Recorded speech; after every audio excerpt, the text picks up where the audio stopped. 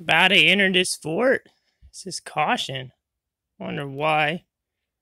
It's nice weather out here today. Imagine you're stepping into the past. The year is 1864 and the Civil War is in progress.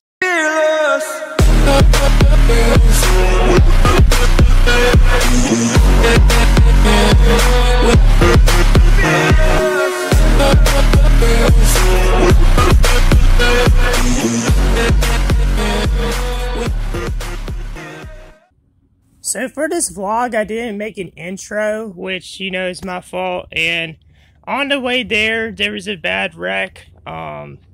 Hopefully they were all right. And the trip was about like 5.5 hour drive down to Fernandina Beach. And I haven't been there before. I really wanted to go. And it's right near the state line between Georgia and Florida. And there, one of the main attractions is Fort Clinch, which is the main thing of the video today. And it's a really cool place, a really cool city, and there's a lot of great views. So I arrived in Florida about like mid-afternoon, went by the beach a little bit, and then I went to the state park. So before you enter the fort, there were some signs talking a little bit more about the history and how the fort came about, some of its founders. There's this sign here talking about marine debris. It's crazy how some of these things last so long. It's unfortunate, you know, people litter. So before you enter the fort, there's a gift shop and a little bit of a museum area kind of talking more about the history of the fort, which I will share in this vlog. Imagine you're stepping into the past. The year is 1864 and the Civil War is in progress. Alright. So the real cannons.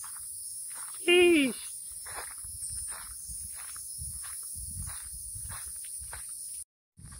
So we're now at the entrance and about to go across this little bridge here before you get inside. Wow, this is an amazing sight. This is really cool. So when you first enter and you take a right, you'll see the officer rooms and the guard rooms. I'll get more into the history of the fort in a few minutes.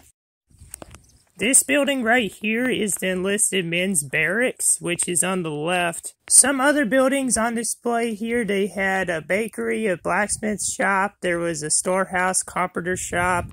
So now we're on the top of the fort, and this is where the real life cannons are. And these cannons are way bigger than I thought they'd be. This is really neat. You can see the ocean from here. This fort was active from 1847 to 1945. The fort was named after General Duncan Lamont Clinch. He was a hero in the Seminole War. He was also a congressman. Construction of Fort Clinch began in 1847, and a workforce was directed by officers of the U.S. Army Corps. And the progress took them a good while actually to build this fort because it wasn't finished by the time the Civil War came. In 1862, it was evacuated for a little bit by General Robert E. Lee. The history of it next picks up in 1869 during the Spanish-American War.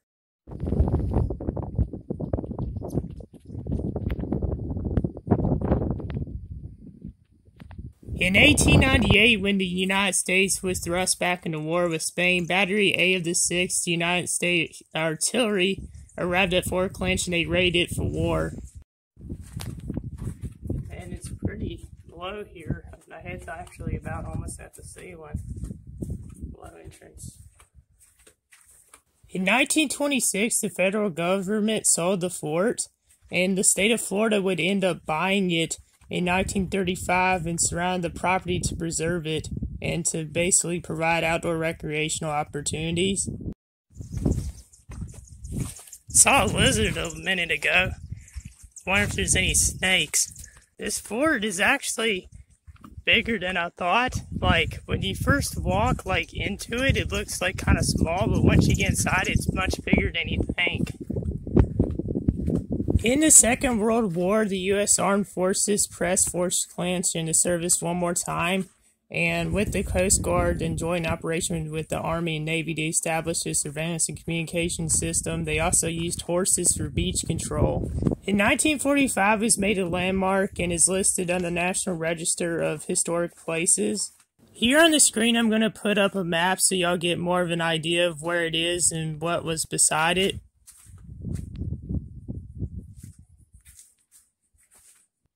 One thing I forgot to add earlier, they also had a kitchen and laundry area. Well, man, I don't know why, but that tunnel's kind of creepy. Anyways, they also had a prison in here as well. Got stung by a horsefly, so that's not fun. So in this vlog, I did record a good bit, but also was trying to stay off of social media for that day and the next day, just to kind of have some peace and just not being able to have to deal with some of the stress of.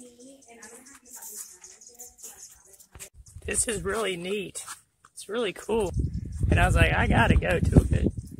Crazy thing is, they actually let me in for free. I was kind of surprised about that. And there's the beach right outside here. It's really awesome.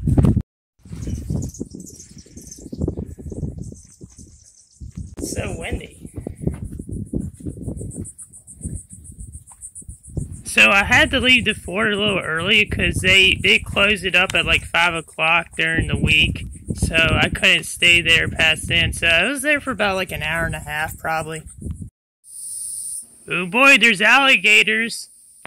So outside of Fort Clinch, there's a state park, of course. There's Amelia Island, and there's a couple nature trails that are really long, so I'm about to go hike on those. Now, the trail I'm on is actually about like 3 miles, and this looks just like a rainforest. Like, it's something you would see in a movie. It's just so beautiful, and the lands. Now, I'm going to try not to talk while I'm walking through this forest, because I don't want to disturb the wildlife and animals, you know what I'm saying? What is that?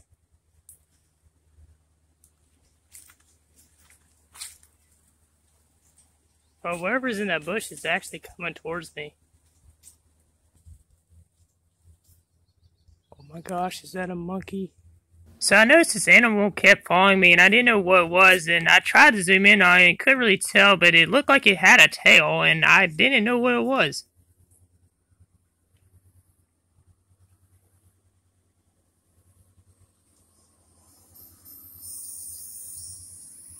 What is that? Is that a fox? Yo.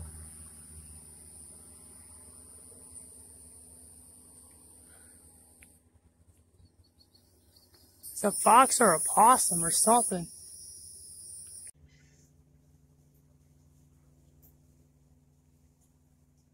You see that? What is that? Now, I know this is going to sound kind of crazy, but, you know, I was already so far down the trail. I was, like, really far back there, and I wasn't near a road, so I was by myself, so I was kind of creeped out at first, because I didn't know how big it was. I didn't know what it was, and going back and looking at the footage, it looks like a huge rat, which is pretty crazy.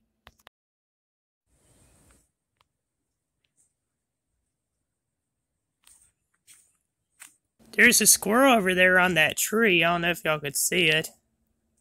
But it's just there vibing, you know what I'm saying? Hey buddy, how's it going, man?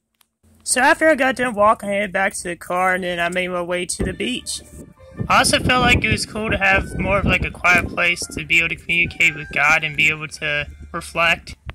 Have a break, you know what I'm saying? Like, I be working a lot. Man, this is amazing weather. I forgot what it was like to be at the beach.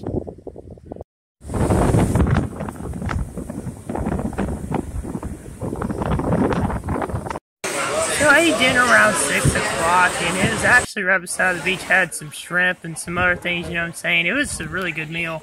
Beautiful weather. A lot of wind, though. I'm just here chilling, you know what I'm saying? Watch the sunset go down, just clear my mind, you know what I'm saying? Not focusing on anything else, just, you know, just meditating, just listening, enjoy nature. Whoa, hey buddy. It's right near me too. Man, the wind's so strong, it's blowing the birds around. Here.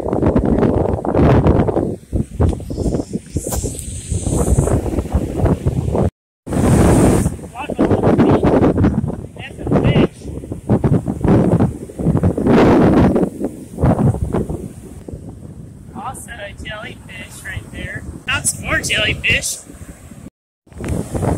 Horseshoe crab shell.